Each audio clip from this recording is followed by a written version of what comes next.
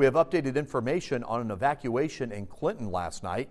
Last night, 96 people were evacuated from an apartment building in Clinton.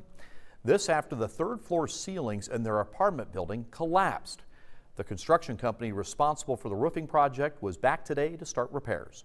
News 10's Patsy Kelly has more about the possible repercussions of last night's events.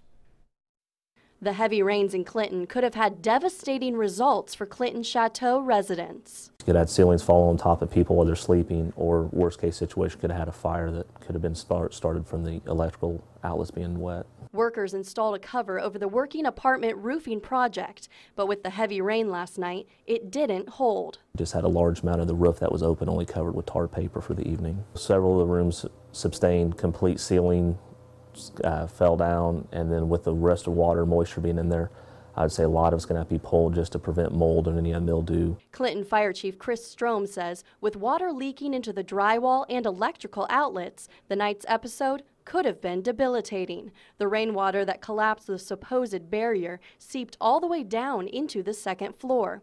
Officials shut off the power and evacuated the residents to a nearby church. But Chief Strom says the consequences could have been worse than a mere inconvenience. I mean, this could have definitely ended in a very, very traumatic incident with loss of life and a lot further loss of property. In Clinton, Patsy Kelly, News 10.